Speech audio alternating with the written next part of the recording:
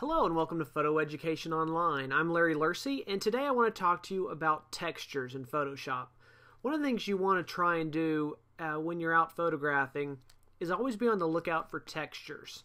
Things that you can add to other images to make them more interesting. You know, things like this where it's just kind of a plain wall is not all that interesting in and of itself, but sometimes you'll find other projects where you can add in these textures and give the image a new look. And a lot of these I will get from walls. Open that one back up. You can see this one's kind of got a brick side, and it's also got more of a kind of stucco side. Here's another example of like a wood texture. And it's all over. You see them all the time. It's just a matter of keeping an eye out for it so that when you come across something like that, something like this is a really interesting texture we can use. And what you want to do is just snap a shot of it wherever you are, and when you get back home and you're downloading your images, you want to just keep a separate folder on your hard drive and just call it textures, and grab the one or two texture shots you have, drag them over there, and if you're super organized, you can go through and tag them and, you know, call it brick, call it wood, that type thing. Generally, mine end up just kind of sitting in there and I browse through when I need them. But if you're the overachiever type, that's a great thing you can do, is name them and tag them and all that good stuff. One other place you'll get it a lot of time is from papers and things. Like this was some kind of tissue wrapping paper. Whoops, that's too close.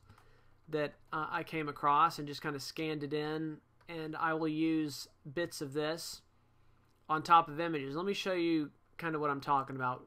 You take just a simple black and white image like this, and by taking this texture and dragging it on top, what we will do is we'll go in here into the layer properties and change our blending mode. Like maybe overlay, soft light. I think soft light's a good one. Bring down the opacity.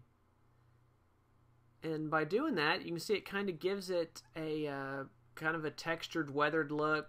There's the before, and there's the after. And maybe even tone it down a little bit more. And it's not going to work for every shot, but sometimes you're trying to give something a little bit different. Let's take another example. Let's take maybe some of this. Just select a little piece of this here. Drag it down on top here. And I'm just going to cover this up and do Command-T. Drag the corners out. Again, play with the blending modes. And as you can see, you just kind of build these textures on top, and it starts giving it a different look than what it had.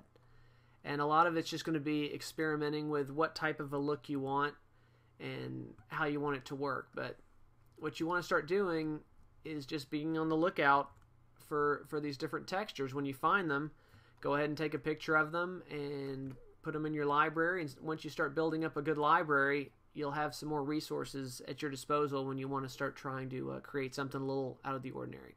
So I hope you'll give that a try. If you have any questions, be sure and let me know. Otherwise, check back for more tutorials. Thanks a bunch. Bye-bye.